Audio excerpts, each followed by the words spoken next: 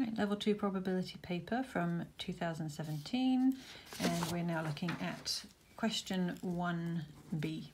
Okay, right, so we've got this information about the obese people in the survey, and we are now looking at how that relates to them smoking. Okay, so it's found that of the young adults in the survey, 103 of the ones that were obese, 103 of those were smokers, 53 of those smokers were male, which means 50 smokers and female, okay, because that's what's left. So what proportion of obese young adults in the sample were female non-smokers? So 50 of the obese ones who were female smoked. So if we take 50 off of that, we will have 235 left that were non-smokers. So 235, what proportion of these young adults in the sample were female non-smokers? So female not smoking, 235. Out of our total of the obese one, because we want proportion of obese, is 507. Okay, it's claimed that the young adult smokers are more at risk of being obese than the young adult smokers. So we want to, young adult non-smokers, so we want to make that comparison of the risks. Do the results of the survey support this claim? So are the smokers more at risk of being obese than the non-smokers? So risk of obesity for smokers. So a smoker,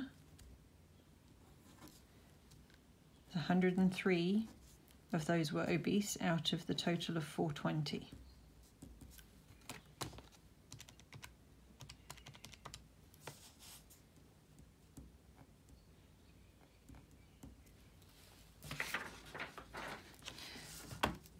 The risk for the non-smokers,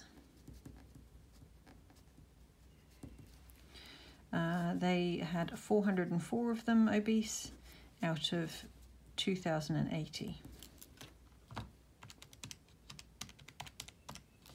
So that's 0.194. Okay, so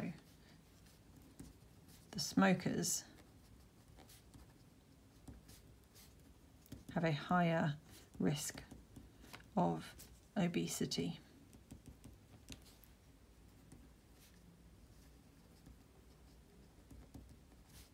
The calculations support the claim.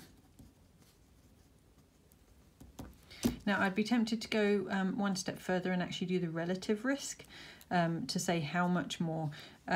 This question doesn't specifically ask for it, but it's hard to spot that. It's tricky to spot that as a student answering this. So it's better to put it in there and not need it than need it and not have it in there.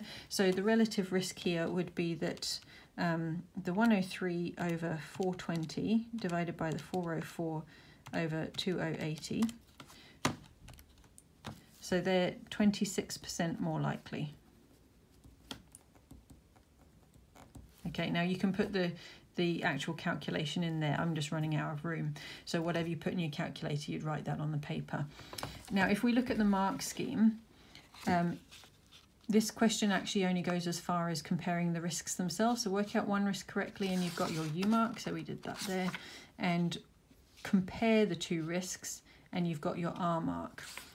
Okay, so to say that one was more than the other and that the smokers are more at risk than the non-smokers was enough for the merit point in that question. It didn't go as far as doing the relative risk. It's hard to spot that in the question, but the question only asks, does the results of the survey support the claim that they are more at risk? It doesn't ask you to work out how much more at risk. But if you include that bit of it, how much more, you're not going to get marked down. So if in doubt, go as far as doing the relative risk, just to cover your bases.